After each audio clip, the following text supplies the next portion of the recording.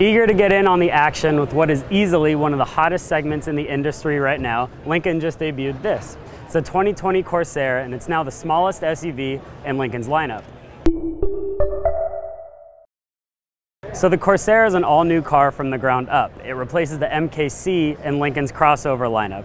This car also shares a platform with the 2020 Ford Escape, though I have to say they did a really good job differentiating the Lincoln from the Ford. If you look at the two side by side, the design language is very different, and each car has its own unique character. Size-wise, this is smaller than the Nautilus, and it's quite a bit smaller than the two three-row options from Lincoln, the Aviator and the Navigator. With the Corsair launching, there are two available powertrains for now. We have a 2-liter 4-cylinder engine. It's good for 250 horsepower and 275 pound-feet of torque. Then a little power bump comes with a 2.3-liter 4-cylinder engine. That's good for 280 horsepower and 310 pound-feet of torque. Now, Lincoln told us this week that a plug-in hybrid variant is coming, but the details on that powertrain are under wraps for now.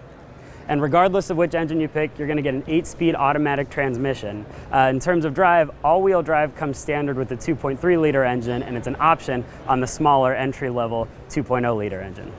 If we're going to talk about the Corsair, we have to talk about the interior, because this is where Lincoln really put in the most work to make this car a true competitor in this segment. Standard right here is an 8-inch touchscreen system. You get that with every model, regardless of trim. And then in front of me is an optional 12.3-inch digital instrument cluster, and it brings in some additional functions, and it looks really nice as well. But just look at the interior in general. There's really big pieces of leather. There's this really elegant wood trim, although this car has a more aluminum finish. But just like the older siblings in Lincoln's lineup, really nice design cues. Lincoln's not offering the black label package with the Corsair, but don't worry, you can still option up the interior very nicely, especially for a car at this price point. Lincoln also told us that they put in an extra layer of insulation between the engine and the cabins, all to reduce the noise and make it a very quiet driving experience. So because Lincoln is eyeballing a younger demographic with the Corsair, they're implementing some new technology that's never been present on any of their vehicles before. For the first time, they're bringing to market phone as key. They're talking about it with us this week. You can take your key, leave it at home, and use your smartphone in place of that.